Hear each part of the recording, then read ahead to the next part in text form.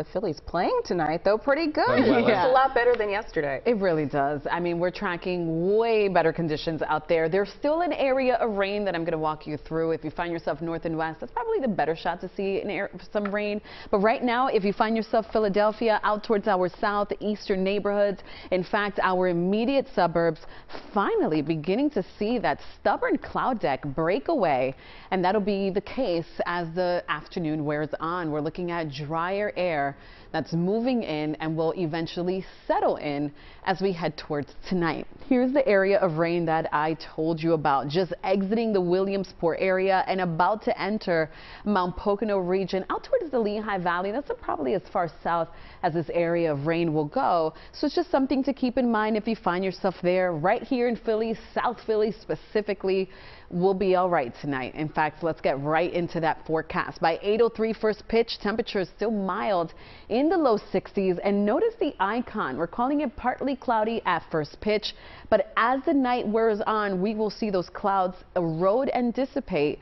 Seventh inning, we're right at 60, and by the ninth inning at game's end, we're talking temperatures hovering either side of 60 under mostly clear skies, and we should enjoy a clear, just a fantastic night for baseball. By tonight, temperatures continue to come down. Clear skies mean we are looking at a low at around 52 degrees, and then during the overnight, we can certainly see areas of fog develop, especially those areas that were hard hit with yesterday's rainfall, which equates to South Jersey. They picked up the most rain from yesterday.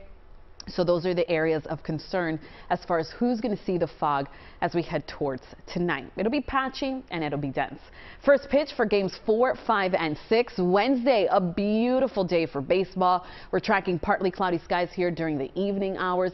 Temperatures will be slightly cooler, so it's something to keep in mind. Maybe pack up a light sweater, a jacket if you're heading to the game. On Thursday, we're still looking fantastic, slightly warmer with temperatures right at 60. And if you by any chance are heading out to Houston on Saturday, the game also takes place at 8:03. This is down in Houston, and we're looking at temperatures in the middle 60s. But more importantly, it should be dry for game 6. So that's good news as far as the weather. Back here at home, it's smooth sailing. We're looking at great weather, but aside from that, a really warm 7 days.